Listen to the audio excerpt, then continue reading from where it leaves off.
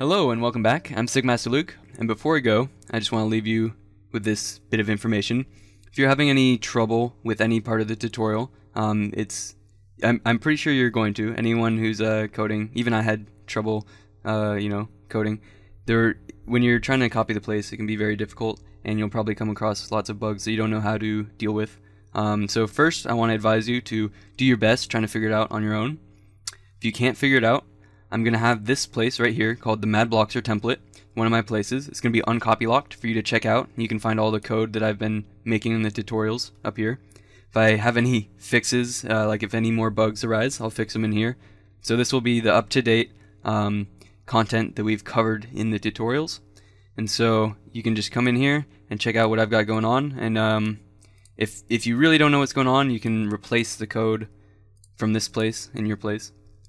And then if you really want to figure out what's going on and you can't figure it out on your own, I advise checking out the Roblox forums. So over on the Roblox forums, if you go to, here's the Roblox page, go to the forums here on the left, scroll down, and over here we've got the scripting helpers. These guys they'll really help you work out your problems, as long as you're willing to work out your problems on your own. Don't post a post that just yells help.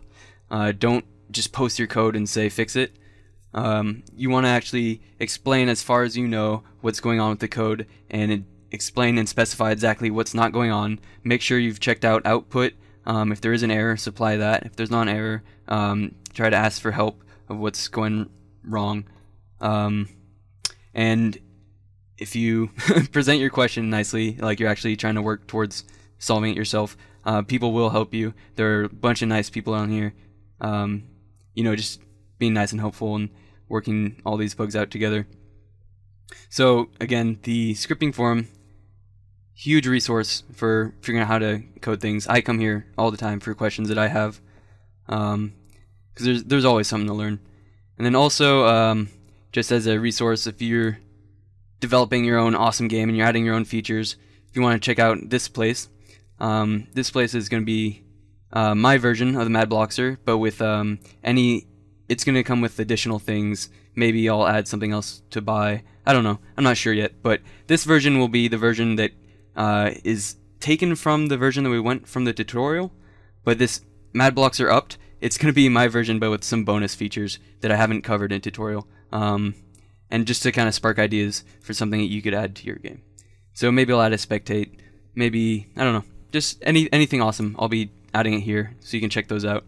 But again, if you're looking to solve a bug that's in yours, you should check out the Mad Bloxxer template.